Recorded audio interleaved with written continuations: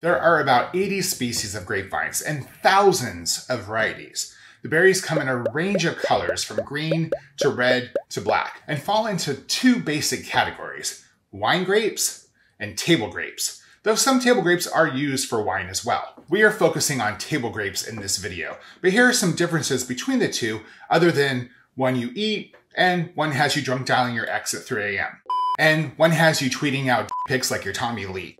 And one has you waking up next to someone, or someones, you don't even know. Table grapes have a thinner skin than wine grapes. They're also larger, juicier, mostly seedless, and not as sweet.